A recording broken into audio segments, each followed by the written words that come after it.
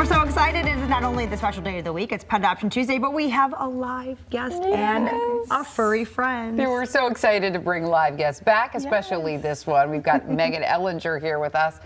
And who is this? And this is Snow. She is a very, very sweet and social, obviously, rabbit. She's only 10 months old, so she's pretty young. Okay. She is actually not available quite yet for adoption.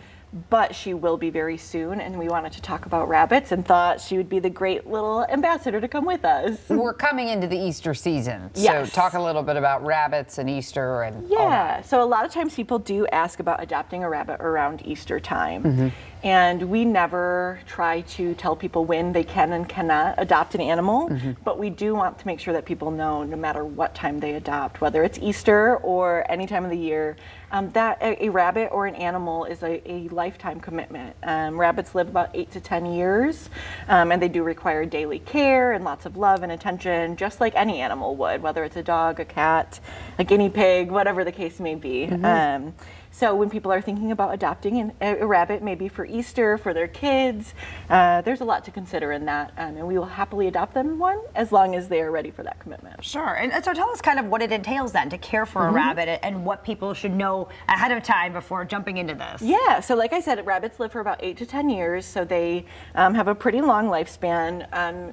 We do know that they are considered prey animals, and so they are a little bit more fearful. So if you have, like really rambunctious kids or a prey-driven animal like a dog at home, it might be difficult to bring a rabbit into that home where they will be kind of on alert and fearful the whole time. Yeah, exactly.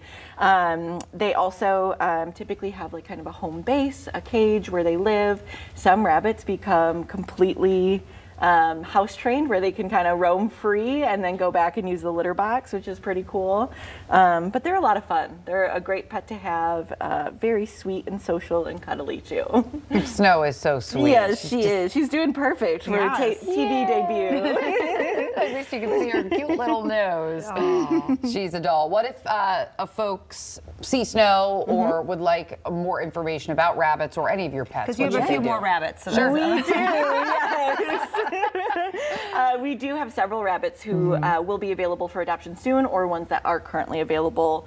And the best way to find out more is to visit our website, hswestmi.org, or just to stop in. You can meet them, pet them, get to know them, and find the one that's the right fit for you. It's just like a little cat. I know. Yep, like a little lap cat. She's being so perfect and just hanging out. She's like, she's only 10 months old. She's young, really. Oh my goodness. Wonderful. Fully grown?